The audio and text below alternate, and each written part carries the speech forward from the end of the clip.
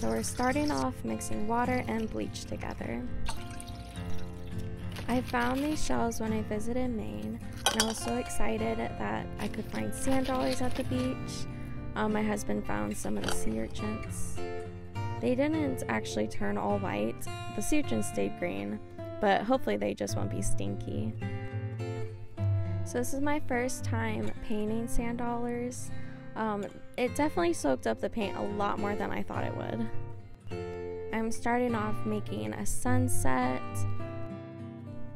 I had to add so much water to it to help it blend, and it just soaked it all up. And it was at this moment that I realized that my colors are upside down for the sunset. So I went ahead and flipped it around. I really wanted some of the shell to show through, but since I messed up, I went ahead and painted the entire shell. I wanted the details of the shell to show through more, so I added some yellow to it. And now I'm adding the mountain. It's gonna be like a silhouette. And I'm just fixing up some of the lines now. Just adding a couple details, hoping that it looks okay. And it's done. You can see the paint on my hand. Sometimes I don't use palette. But this is how much the paint soaks through to the other side.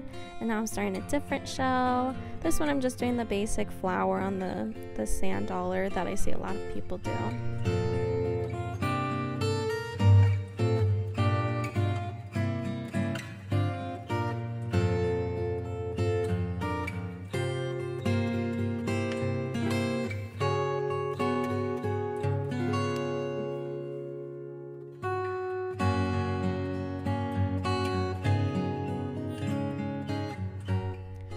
I thought it'd be pretty cool to add some blue in the area because it kind of reminded me of water reflections, the details on the shell. And then also I'm gonna go in and put green on the other parts because it also looks like a leaf. You'll see in the end.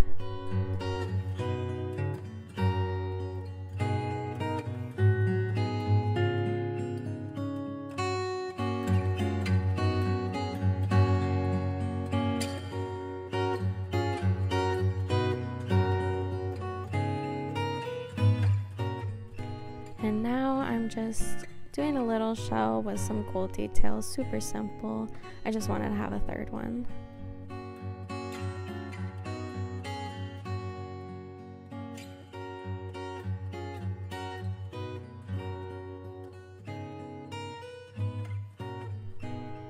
And here's all my magnets. I made all of these just super random.